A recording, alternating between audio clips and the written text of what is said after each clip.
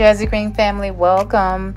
And if you are new here, I am Liz. You're watching Pink Ribbon Breast Cancer Awareness Month Tea and Tablescape. This is hosted by Debbie Bubbles, the Grace Life DIY Home Decor, and Annalise Cupboard. Their co-hosts are Design with Emma, Sandy Lynn Home and Garden, and Deborah Cabasa Home Living.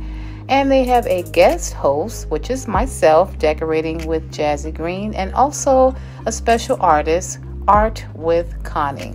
Now, I will have the links to all of our channels in my description box, so please run on over there after you finish watching my video and give everybody some love. Thank you so much.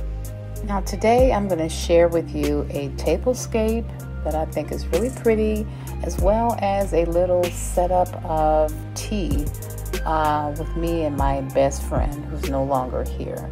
Okay, I'm going to do my very best to get through this because it's a very difficult but very important subject to talk about. Some of you may know and some of you may not know, I am a breast cancer survivor, and I thank God that I made it through the ordeal.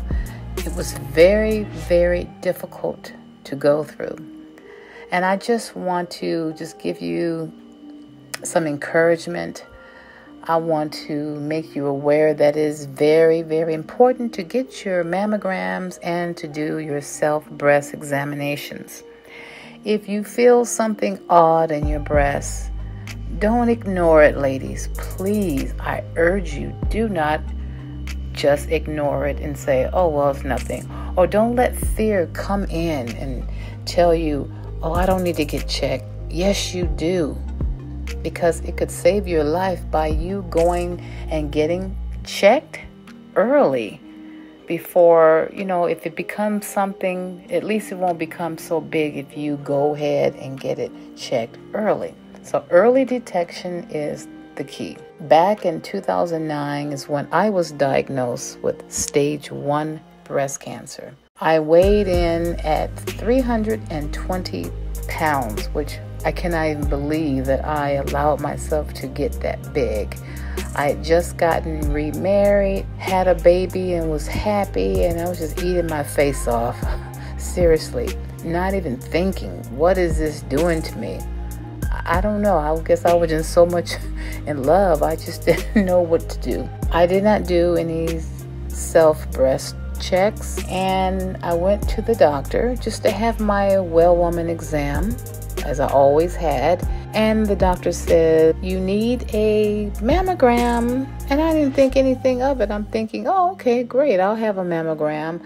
I did not realize that she had felt something when she did my when she did my exam. I did not know, and of course she did not tell me, and I'm kind of glad that she didn't. So moving forward, I had the test and everything came back positive. So I had to have surgery to have a lumpectomy, which is they took out the lump, and this is in my right breast. They took it out.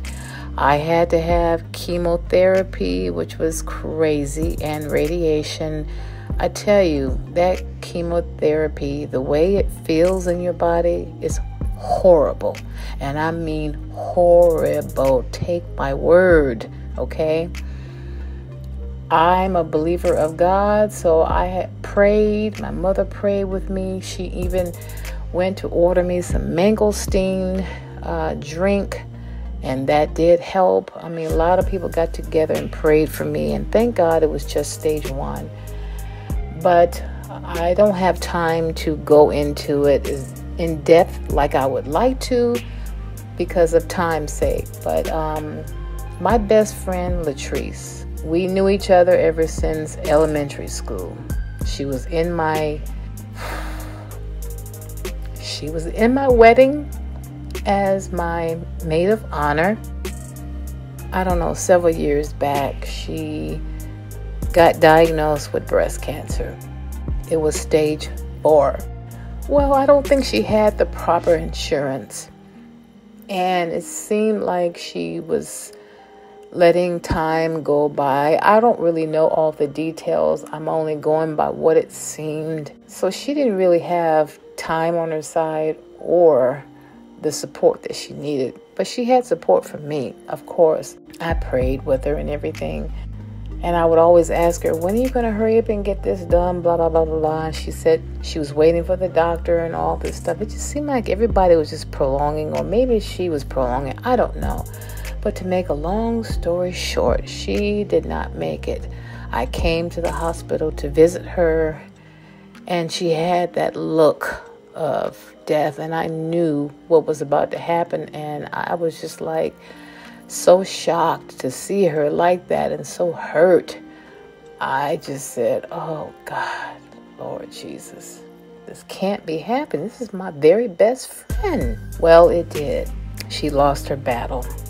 So with me saying all of that, I'm encouraging every lady, get your mammograms. If you do not know if you should get one or not, talk to your doctor, okay?